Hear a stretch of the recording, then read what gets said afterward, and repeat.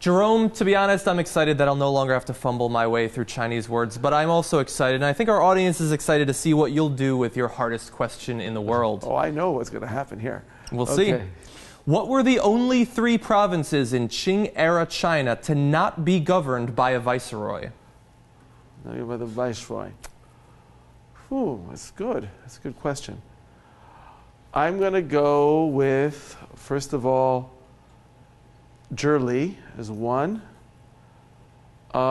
Tibet as 2, and I think that the provinces in northeast China, and the Manchuria itself, was not governed by a viceroy. So those are the 3 I'm going on. Unfortunately, no. The 3 answers that we were looking for were Henan, Shandong, and Shanxi. Shanxi?